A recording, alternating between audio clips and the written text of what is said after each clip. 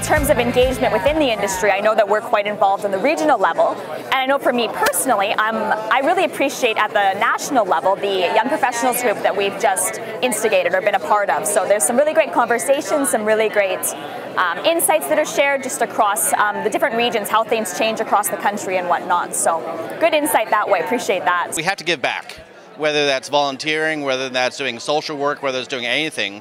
We see a real value in this industry, and we want to make it safer, improve it, and have it continue.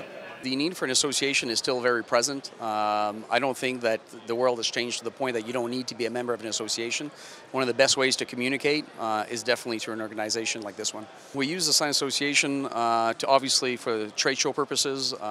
We use it to connect through sometimes e-blasts or through magazine, or sometimes to have people like yourself attend different events. And we certainly use it to communicate not only with our customers but with our suppliers as well.